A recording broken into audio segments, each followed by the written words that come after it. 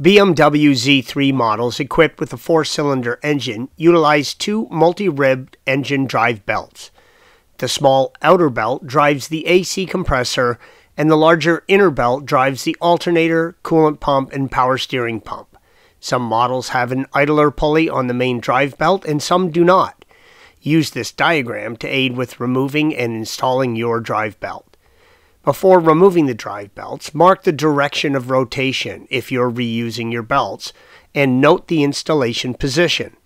To remove the alternator accessory drive belt, you have to remove the AC belt first.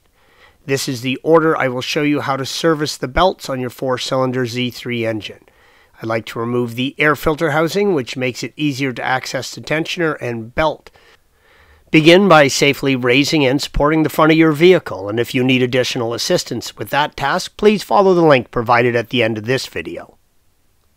Use a small flathead screwdriver and remove the dust tensioner cap indicated by the green arrow by gently levering off the cap by prying at the edges.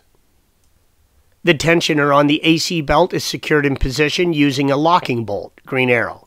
To relieve the tension, loosen the 13mm bolt.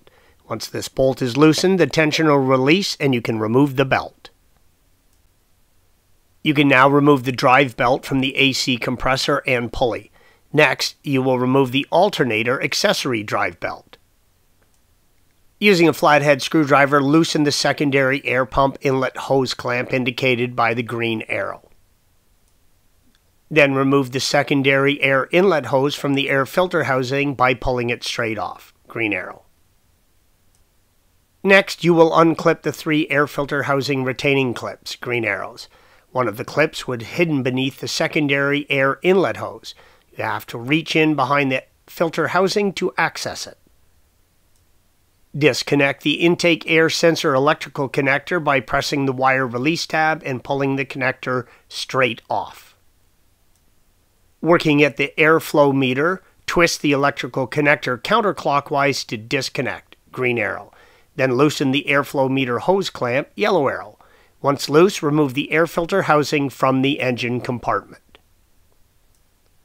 Next, you have to loosen two 10mm nuts, about 10 turns from the lower air filter housing, green arrows. This will be enough to get it out. With the lower air filter housing unbolted, lift it up, fastener side first, feeding the intake tube, green arrow, out of the shroud in the radiator. Using a small flathead screwdriver, remove the tensioner dust cap, green arrow. Gently lever off the cap by prying at the edge. To release tension on the belt, use a 16mm socket to rotate the AC belt tensioner counterclockwise and slide the belt off the pulleys. Remove the belt from the alternator, then remove from the remaining pulleys. With the belts removed, inspect the pulleys for lateral play or binding. To install an accessory drive belt, begin by wrapping the belt around the crankshaft pulley, then over and around the water pump. Pull a loop of the belt through the crankshaft pulley and water pump pulley and place it around the tensioner. Then place the belt on the power steering pulley and around the alternator. Release the tension. Then install the belt around the tensioner pulley and tension the belt. Check that it is properly aligned and installed in all the pulley grooves correctly. Careful not to force the belt onto the pulleys, damage may occur. To install the AC drive belt, begin by wrapping the belt around the crankshaft pulley and then onto the AC pulley. Next, place it on top of the tensioner pulley. To tension the AC belt, use a 10mm Allen green arrow and rotate the tensioner counterclockwise to tension the belt. While holding tension with the Allen, tighten the 13mm locking bolt, yellow arrow. Reinstall the dust caps on the tensioner pulleys and install the intake air housing. Start engine and allow it to run for less than 30 seconds. Shut off the engine and recheck the belt installation. BMW Z3 models equipped with a 6-cylinder engine utilize two multi-rib engine drive belts. A small outer drive belt drives the AC compressor, and the larger inner drive belt drives the alternator, coolant pump, and power steering pump. Before removing the drive belts, mark the direction of rotation if you're reusing the belts, and note the installation position. There are two styles of tensioners, hydraulic and spring-loaded. Each has a unique way of releasing tension. For the hydraulic style tensioners, remove the dust cap, yellow arrow, from the tensioner pulley. Once the dust cap is removed, you have access to the 8mm Allen bolt used to rotate the tensioner, red arrow. Spring-loaded tensioners use a 16mm hex boss to rotate and release the tension, red arrow.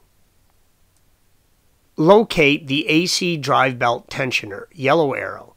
Use a 16mm hex boss, red arrow, or remove the dust cap to access the Allen bolt if the 16mm hex boss is not present. Using a ratchet with a long handle and an 8mm socket, or a 16mm open-end wrench, depending on the style of the tensioner, rotate the AC belt tensioner clockwise to release tension and slide the belt off the pulleys. Locate the accessory drive belt tensioner and remove the dust cap if necessary. Using a ratchet with a long handle and the appropriate socket, rotate the drive belt tensioner clockwise to release tension and slide the belt off the pulleys, red arrow. With the belts removed, inspect the pulleys for lateral play or binding. The idler pulley commonly fails. If this occurs, the coolant pump will lose the drive belt and the engine will overheat. Now is a good time to replace the idler pulley to prevent future problems. To install the accessory drive belt, begin by wrapping the belt around the crankshaft pulley, then over and around the power steering pulley, around the alternator, around the coolant pump, and around the tensioner pulley. Avoid running the belt under the idler pulley for now.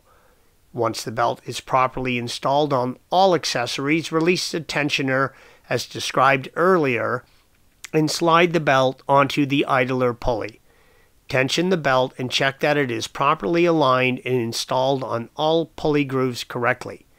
Be careful not to force the belt onto pulleys, damage may occur.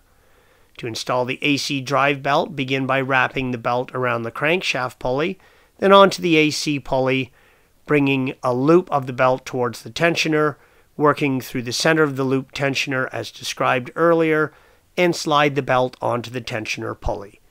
Release tensioner and check that the belt is properly aligned and installed in all pulley grooves correctly. Thanks for watching. Be sure to subscribe to our channel and check out another video in this series.